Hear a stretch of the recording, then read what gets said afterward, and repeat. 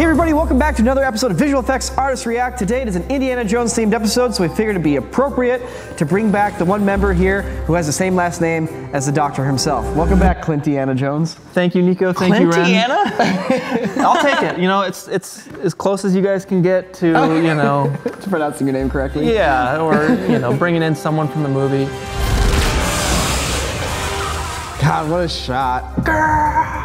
I love the original Indiana Jones movies. They have a certain like scariness to them that like 80s films have. How is he still alive? There's some dark magic. Oh man, this is my childhood. They're just great movies. They're impeccably filmed. Spielberg is one of the best directors of all time. He's such a good visual storyteller. It sounds like, though, in your world, Indiana Jones is only 3 movies long. For me personally, it's a trilogy. Well, in today's video, it's 5 movies long. Let's do it, let's do it. They did the time for real, they did a crazy practical effect here. Whoa. Man, this is so insane. This is the best de-aging I've ever seen in my entire life. That was good. I'm excited to talk about all this cool stuff. Come along with us as we explore together.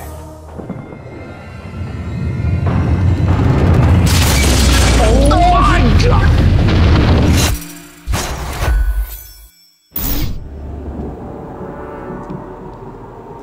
Man, this is the movie that spawned 1,000 Wolfenstein sequels. Yes.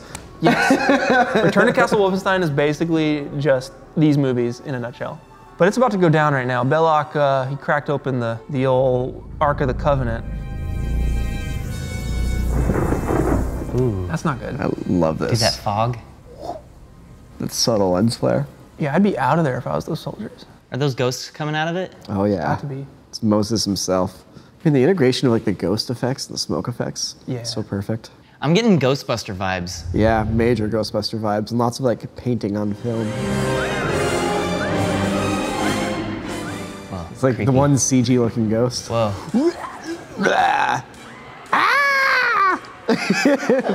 I'd make an emoji face. It's like a Muppet. Wow. It's so cool. Really It cool. like goes Wait. through their clothes and you can see the suspenders. Is that on the all outside. like just hand-tracked painting? Here we go. Here we go. God, what a shot. Cop out though. It's like we have 2 incredible prosthetics. I don't know, just blow the 3rd one up. I love how they have the fire and everything like following the flow of the set. Yeah. That's cloud effects. Wait, how the heck did they make that cloud? It's crazy, right? Every single element here is a practical thing that had to be filmed or painted by hand. Like there's only 2 ways to generate an image. It's either take a picture of something or paint it. That landing? Yeah. Perfect. He's like, Yeah.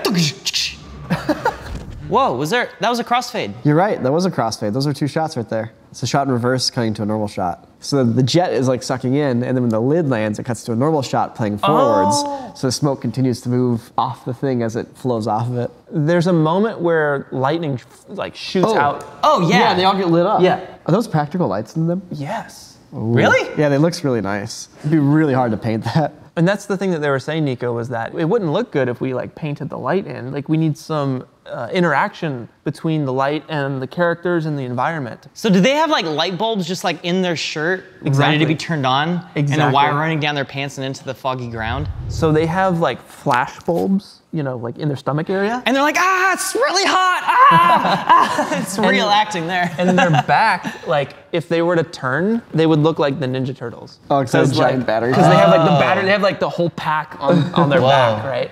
And each one of them has a detonator, if you will, like in their hand. I saw the guy on the left there, he squeezes a trigger in his right hand. As they see the light on the back of the guy in front of them, they squeeze theirs and it goes all the way through. That's so cool. This looks really good because they're combining those real flashlights for the heat sources, and then the only effect that's happening is just those painted on orange lines, but most of the work is being done by the bright lights because they look so real. Yeah. This is a great application of combining VFX with practical. Oh, and the face melt, of course.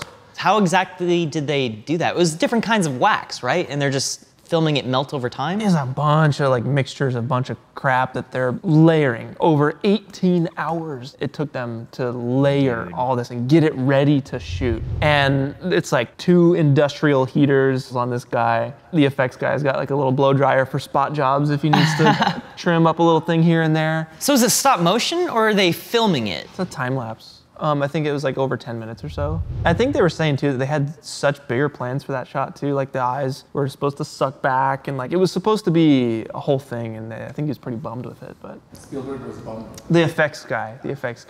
And the shot's almost ruined by the glasses. I know. I noticed that too. Almost. It's the perfect tell that this is fast forwarded because they don't fall at the regular speed like if they're filming it. It falls fast forwarded. And the fact that it's slow rotation, I'm like, it's tough. But here's the thing, no one's looking at the glasses. Everyone's looking at his face turning red. Yeah, fair. And you have a bunch of other beautiful movement. The hat slowly lowering, the brow melting, the eyes losing their detail and becoming white as they roll back in the head. Those guys are magicians. Those practical effects guys, man. They just know tricks for everything that they're trying to do. Like Temple of Doom, we'll get into some of the lava stuff.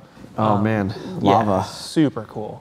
Oh, I just remembered. I saw a cut of the Loaded Questions episode you're in. Yeah? It's pretty good. Dude, I want to see good. it. I want to see it. Yeah, I'm so man. excited. Oh, we should tell them what it is, though. So you guys know the interview show Hot Ones. Well, we wanted to try a new twist in the format, so we have a show called Loaded Questions, where instead of spicy chicken wings, it's a roll of film. And we have until that roll of film is empty to ask a person questions. And the person who's being interviewed is one taking pictures of that roll of film. Okay, this might be something right here. I basically just got to wander around my favorite place, and he asked me a bunch of like deep questions, and it got real spooky. Deep insights, interesting pictures, and a poignant, captivating mirror on which you can reflect upon your journey through life. I've been promising big things, but it's actually really good. Jonah's been killing it. So check it out on coredigital.com. All right, enough of this, Jones. Let's look at that, Jones. Enough, Mr. Jones. Let's look at Dr. Jones. I could be a doctor. I could be a doctor one day. Now let's get out of here. Right. All of us. So Temple of Doom is actually a prequel. It takes place before the first movie. Yeah. Which I didn't know that until this morning. Me too. When I watched it yesterday, I didn't know that until right now. Yeah.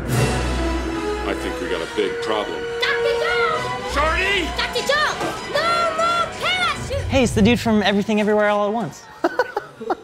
That is crazy to me. Like, Yeah. what an odd career. Look at this shot, by the way. Look at this. That actually fell out of a real airplane. Dude. Whoa. Wait, are there people in that? Dude. Wait. No way. That's a dummy. What a shot! Like, wow! What a shot! Right? I was sitting there, I was like, what? They're doing this? Even if it's a miniature, even if it's dummies. Hey, they Praise aced the cameraman. it. They aced it. Like they aced the shot. It's such a long shot. Yeah, and like, is it gonna inflate? Is it gonna inflate? And it does inflate? There's people in there. Or they play the whole thing And out. it lands. And it lands. Like, think about this. You're like, oh, this is wacky. They're gonna save themselves on a freaking little blow-up raft. Yeah, right. And then they do it. They do it. And they show you the whole thing, Like, uncut. It's insane. You want to see the heart rip, Nico? Yeah, I want to see the heart Let's rip. take a look at the heart rip. Let's take a look at that whole scene, actually. Let's take to the top of that scene. Wren, when's the last time you've seen this? As a kid. All right, get ready. Let me put it this way. I don't remember this shot. How is he still alive? Magic. That's pretty cool. What? Hold up. Burger.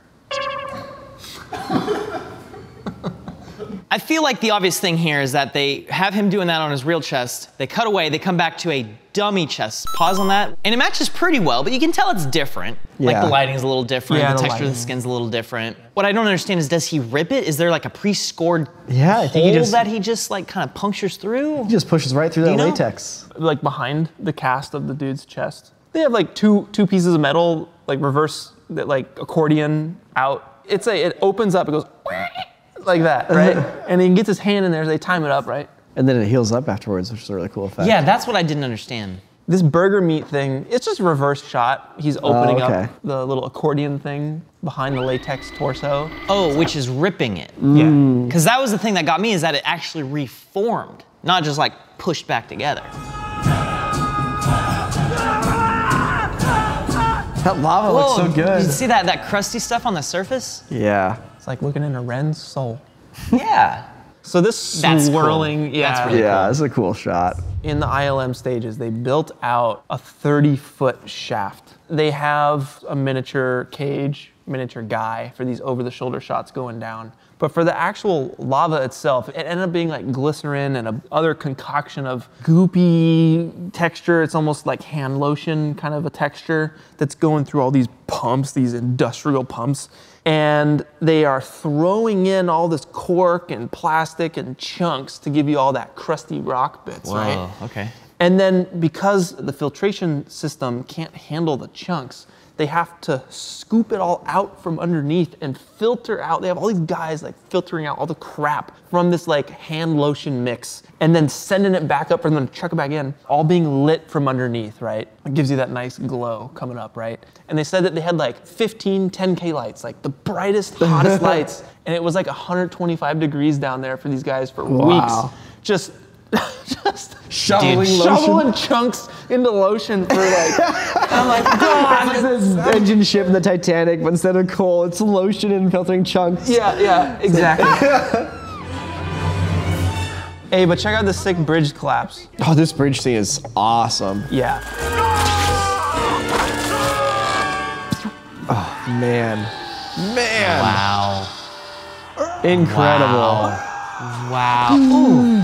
Holy crap. That had to be a dummy, right? Like, But you notice how it's flailing? Are you looking at real people and dummies in the same shot? I So, can't tell. like, what I know is that they did the bridge collapse for real. All of those are dummies, and they're all like pneumatic dummies. oh, that's so right. to get that. All the air is like going through them and like they're flailing, right? Oh, interesting. Okay, so they've got like some sort of like air canister inside of the dummy, Yeah. and then like on action they like open it, so then it's like when you have a hose and it's turned on, it's going. Just like exactly, that? exactly. So they're all like the inflatable air guys. basically same thing. Wow, it's such. Why don't they use that anymore? It looks so good. They like literally they just don't use that in movies ever. Because why? When it's so much easier and cheaper to do a CG double. Yeah, but they still use dummies. Like, why not just use a pneumatic dummy? But then there's that shot where those guys fall off and they're falling towards the distance. It looks to be a comp shot, some sort of matte painting down below them, but they seem to be rotoscoped, but then they just keep getting smaller and smaller and smaller. Yeah, those guys I know for a fact are stop motion puppets. Stop motion? Yep, on a motion control arm that's pulling them away from camera. It's basically the same effect as Millennium Falcon going into hyperspeed, but it's a guy going, ah, as he goes away from camera. Whoa, okay. Eternal life, Dr. Jones. The gift of youth to whoever drinks from the grail. All right, so now we are looking at the third Indiana Jones movie, Temple of Doom. No, Raiders of the Lost Ark. No, Last Crusade. Last Kingdom of the Crusade. Crystal Skull. Last Crusade. Dial of Destiny. Last Crusade. Oh, okay. We are looking at The Last Crusade. This is the Last Crusade, that's what I said. Only in the leap from the lion's head will he prove his worth. Impossible. Oh, Looks is he such a comped in calm there? shot. Yeah. Yeah.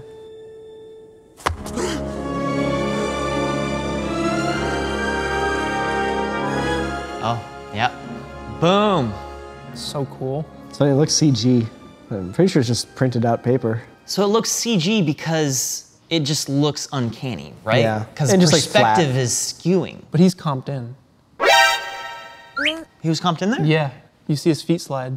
Yeah, this is a motion Oh, control. This is the wow. Lord of the Rings style. Wow. Miniature and a foreground character. Yeah, okay. I see it now. I didn't see it at first because I was looking at the bridge. That's a miniature that we're looking at on the back wall there. Apparently, the guy painting that bridge, he had the footage projected onto the top of the bridge while looking at the viewpoint of the camera, right? He's Right. painting. And then, yeah, reveal the trick, motion control arm, come back around. And then this little bit here, they just had this on black. He faked, like he I was didn't about to say, actually he probably throw. didn't actually throw. Yeah. They look like salt crystals. You can tell it kind of feels like it's making it brighter, the stuff that's over. Yeah. Yeah. So what's going on there? It's just two pieces of film being stacked on top of each other, so you're ending up with less exposure through your negative there. That's all that's happening. It's basically screen mode. Yeah. If you ever have composited a lightsaber or a muzzle flash, they're basically just doing the same thing with brightly lit rocks. Otherwise, you'd have to like blue screen it, which is a huge process. Being able to just shine light through the bright parts and overexpose your film there is way easier, but things tend to be transparent, so you have to be careful. So we've actually looked at this movie a ton in a previous episode. At the end of this video, we'll have a link to a playlist with all those videos. The original films are classics. Now, Niko's about to throw a little salt on the two most recent Indiana Jones films, but first, let me tell you about today's sponsor, Raycon. Wow guys, it's already February 2024. Year's flying by. That means Valentine's Day is coming up. Now, no matter what your relationship status is or how you feel about Valentine's Day in general, you gotta admit some things just fit better together. Peanut butter and jelly sandwiches, Indiana Jones and his whip. You know what else is also a perfect match? Raycon and your everyday routine. It is crazy that these things are called the everyday earbuds because I literally wear them every day. Whether that's in the gym, which is my favorite place to wear them, or just out and about in the world. They are some of the best earbuds you can get, and I'm gonna tell you why. Raycons have optimized gel tips for the perfect in-ear fit. These earbuds are so comfortable, they actually stay in your ears. Seriously, running, lifting in the gym, moving around, they are not falling out. Just like Indiana Jones, he never knows when he's gonna get a break to relax with some of his favorite tunes. So luckily, these babies have 8 hours of playtime and a 32-hour battery life. Indiana's also a very honorable guy. You know, he's always finding crazy treasures, a lot of gold, but he's never taking it. He's always donating it to museums. Luckily, he doesn't have to worry about that extra cash because Raycons are half the price of other premium audio brands. And they have all the regular features that you would expect out of a premium earbud. 3 customized sound profiles, earbud tap functions, noise isolation, but also awareness mode. Unfortunately, this awesome technology never made it to the Indiana Jones timeline, but if it did, Indiana Jones would tell you to go to buyraycon.com/quartercrew to get 15% off your order plus free shipping. All right, so you guys got Salty Sam last week. Now it's Niko's turn. Back to React. Legend says that a crystal skull was stolen from a mythical lost city in the Amazon. This is Indiana Jones 4. It came out 19 years after the previous installment, and I think there is a big technological jump between those. You could say that. I mean, this is basically hot off the heels of George Lucas finishing the Star Wars prequel trilogy. This is one of those things like the movie was not very well received. Notoriously not well received. There's a lot of weird jank in it, which is bittersweet and sad because Spielberg and George Lucas and Harrison Ford, like the team came back. And so it's like, in your heart, you're like, you want it to be good. But it's really rough, a lot of parts. So we're gonna take a look at this one scene here, which has a combination of some really cool practical stuff, some CGI stuff, and nothing encapsulates that more than the fridge scene in Indiana Jones. 2, 1, 0. Whoa, sick. That was actually cool. It's a miniature town? They did the town for real. They did the town for real. They did a crazy practical effect here. Boom! Whoa! It's freaking rad. Whoa! It's amazing.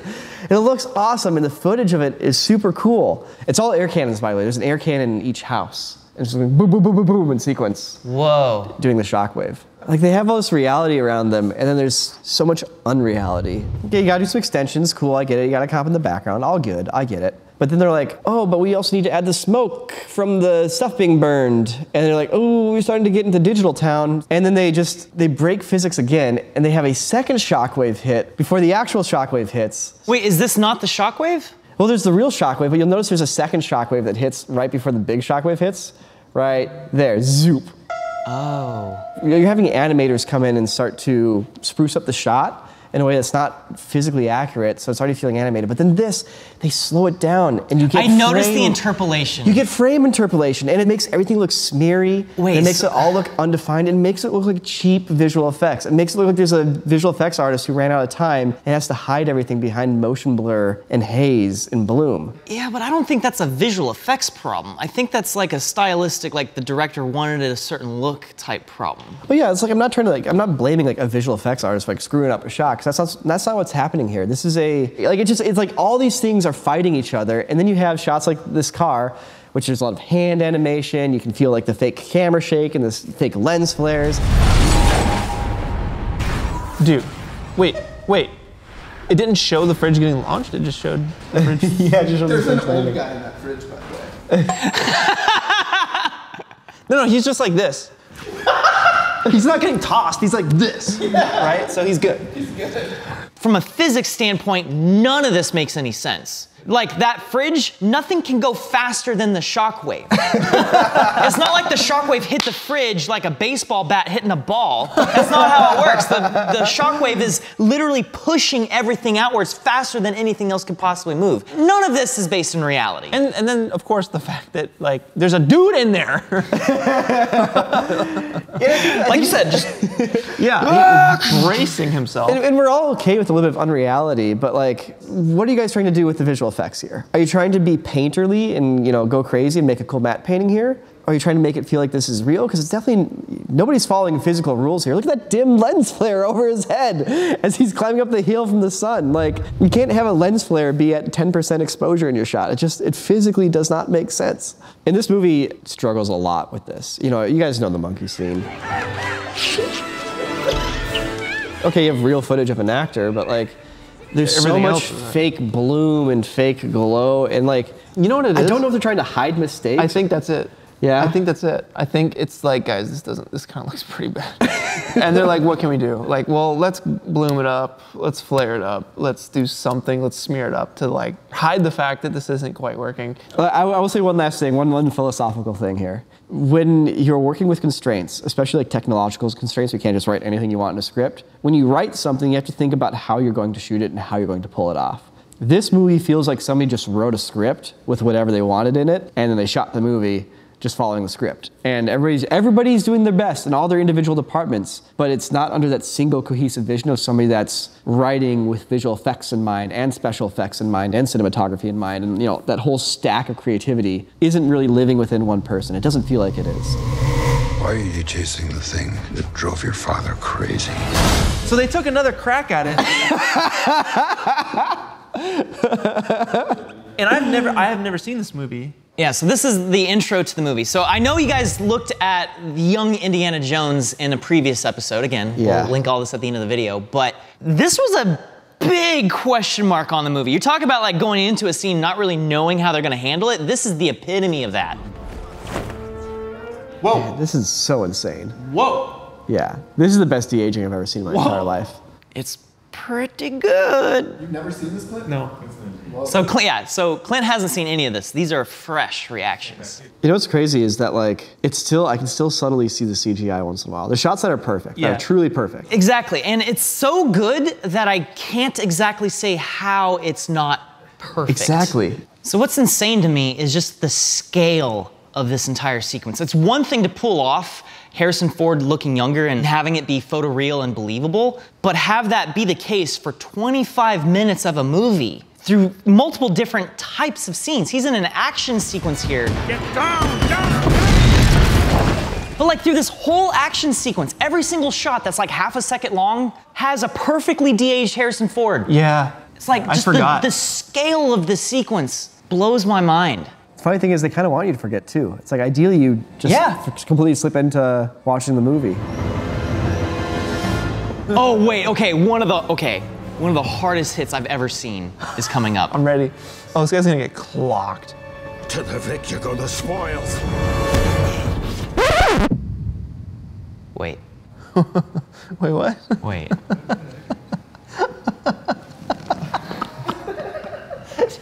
Your whole life came up to this moment, Wren. You had Is that the hit? you had us built up for that. Yeah, you're really talking that up. This is the sickest part. Switching to the sound. There we go. Now it's coming up. Now it's coming up. Oh wait, he's back. That wasn't the hit.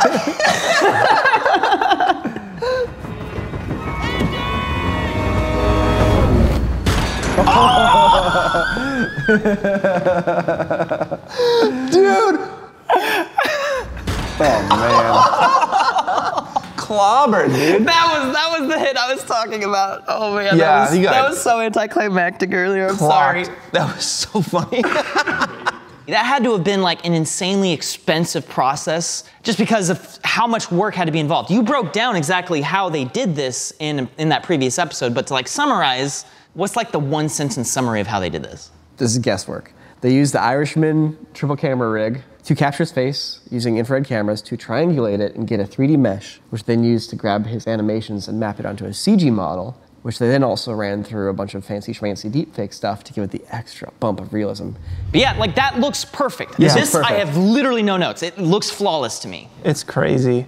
It's just that he's not emoting as much as I feel like he would be if he didn't have that. They didn't have that restriction, you know. And there's still a little bit of that like high frequency detail that deepfakes and CG models lack. Yeah, like this guy here, like watching that guy talk, look at his neck and how the collar is catching on his skin a little bit and stretching it. You get the wrinkles in those directions. And as he moves, the skin folds underneath his chin kind of fold up on each other. There's volume and there's physics happening. And you can't quite get this close to deepfakes. And if you look at Harrison Ford, you'll notice like stuff like that's just a little clean. His skin's not getting pulled or stretched. That strap isn't doing anything to his skin. You know, everything's just like lightly on there. You can't quite get in this close because stuff like the skin being pulled on the collar like that and just the volume of flesh and how it moves and squishes and all that kind of stuff. That's where things start to break down and you avoid it. Yeah, but I'm still just so impressed with like how he looked there. Oh, don't get me wrong. This is the best face replacement in the world. Oh yeah, oh yeah. Don't get me wrong. But this is just, you see where the limitations are and where you have to be careful with it. My biggest takeaway from watching this movie is just like, it looks so expensive. I feel like Crystal Skull, it was the first time they really did any sort of digital on that sort of thing. And so all of the action sequences were much faster paced, but they lost all that tangibility. And I think this movie, they went back to doing the same method, but trying to do it so much better that they regained some of that tangibility. And it was hit or miss for me. Wait, Clint, what are you doing today? Dude, I am live streaming it this very second, the very next 3D community challenge. Come on over to my channel. If you guys have watched VFX, come on over and let's do some VFX. It's gonna be a good time on the Punisher channel. Let's do it. Cool. All right, bye everybody. See ya.